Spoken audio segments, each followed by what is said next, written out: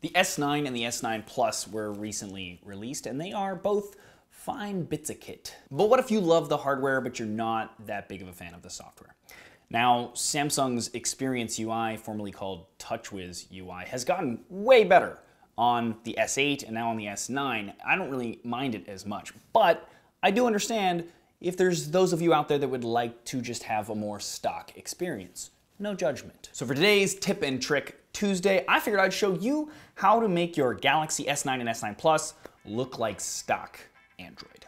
Now, firstly, we need to change the launcher. If you're not familiar, the launcher is basically the app that you use as your home screen.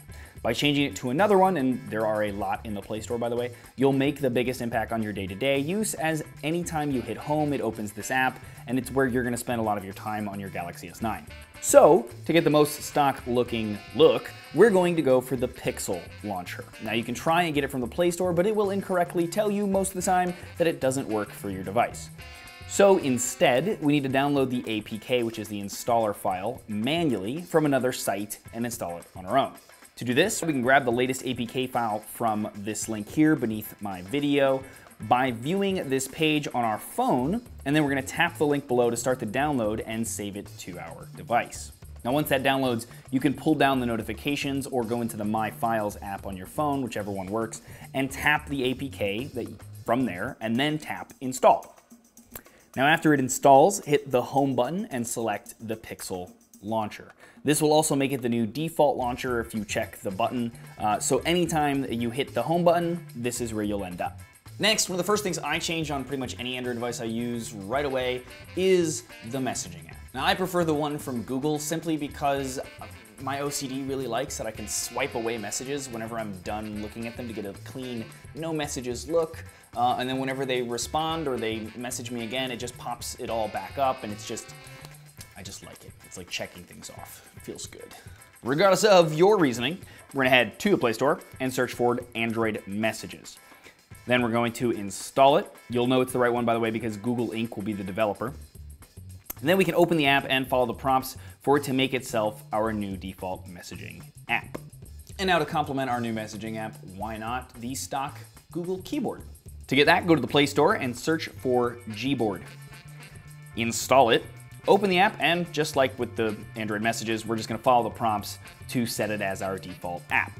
So Chrome, which is the default Android browser, is usually installed on your Galaxy devices by default, but it's not set as the default browser. I said default a lot. You get the idea. So in this, we're going to make it our default browser, or download it if you don't already have it, because depending on your market, you might not. Now, it should already have it, like I said, but if it doesn't, head to the Play Store and search for and install Chrome. Once it's on your phone, head to Settings, then Apps, and tap the three dots at the top right corner and select Default Apps. Then tap on Browser App and select Chrome. Now, whenever you open any link or anything that requires the internet browser, it should automatically open Chrome. Okay, so for the dialer and contacts, there is no stock one in the Play Store, and I couldn't really find one on the web. If you do, leave a link below. But there is a really good clone called Xdialer. So to the Play Store again, and we're gonna search for and install Xdialer, that's EX Dialer. Once installed, head to Settings, Apps, and tap on the three dots in the top right corner, and select Default Apps again. Then we can tap on Calling App and select Xdialer. Okay, next let's replace the calendar with Google's own version of the calendar. Now again, this should already be on your S9 or S9 Plus, but if for some reason it isn't, you can head to the Play Store and install Google Calendar. Tap on it and open it, and then you can set it up. Once it's set up, we're gonna head to Settings, Apps, tap on the Samsung calendar, which is called Calendar, but it'll have a green icon compared to the blue one of the Google Calendar. And then we're gonna tap Clear Defaults. Now this will remove the Samsung calendar as the app to handle events, and then next time something requires an event, it'll ask you which calendar to use. So just make sure to select the Google Calendar, and then that will now be your new default. Now, one of my favorite, albeit more subtle updates to the Pixel phones was the living wallpapers. So these are the ones that have like these exotic locations, and they are live wallpapers. They kind of move and do subtle things like the waves crashing, etc. Now, I want that as far as I'm concerned with stock Android.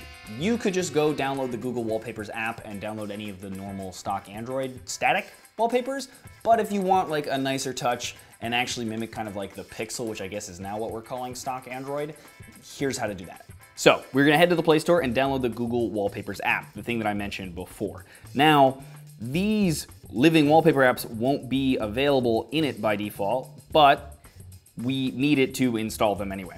So next, we're gonna head to this link here below the video on my site to end up at XDA. Do this in your phone's browser, by the way, so that we can download the APK file that's listed in the first post and save it directly to the phone to skip a step. Now, once downloaded, you can tap it and tap Install. After that, you can head to the Google Wallpapers app and you'll see a section for live wallpapers. Tap that and you'll see the new Pixel ones in there. Tap one and tap Set to set it as your home screen, lock screen, or both. And now you should be looking pretty darn stock at this point. If there are other apps or other things that can replace other parts of the Samsung UI, again, if you want to look stock, let me know in the comments below. I'm sure other people would appreciate it. Just, you know, post a link or whatever, or just tell people the name so they can go find it in the Play Store if that's where it is. I'm sure everybody, again, would appreciate it. If you like this video though, please thumbs up it or share it. That's greatly appreciated. Also, if you're not already, please subscribe and make sure you tap the bell next to the word subscribe so you're notified when I do new videos if that's something that you want. Otherwise though, regardless, as always, thanks for watching.